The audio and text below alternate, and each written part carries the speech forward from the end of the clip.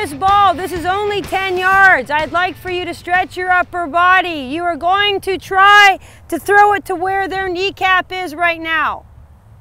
And if you think this is silly, then all you need to do is watch the entire game to see how many times we lost possession throwing the ball in.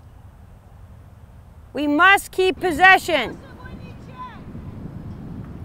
Good. And call for it, Brenda. Good. Focus, focus, have a purpose.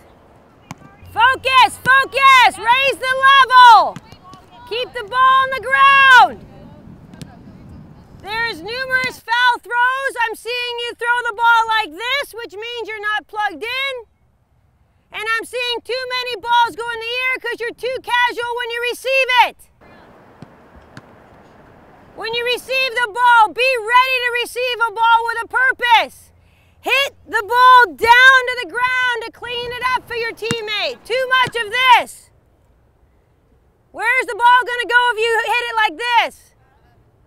Do you want to hit it up? No. So you have to make that change yourself.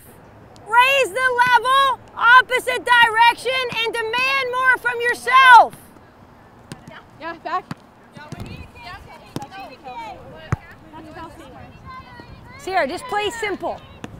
Don't make it complex. Play simple when you can. One touch when you can. Good.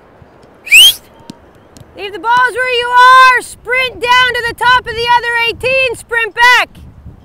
In here. The times that we find ourselves not having success is when we don't play the simple pass. The hardest pass in the game of soccer is the simple pass. Right here, me to Whitney. Opening up, Whitney. We draw the defense in. That's really simple, but people don't want to do that because it just seems a little bit too simple. Play the simple pass. 4 minutes. Play.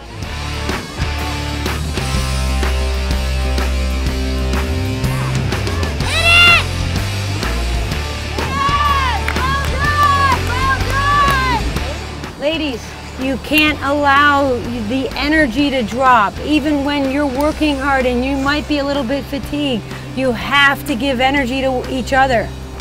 You got it? All right, here we go. Horns in, horns up. Texas on 3. 1, 2, 3, Texas!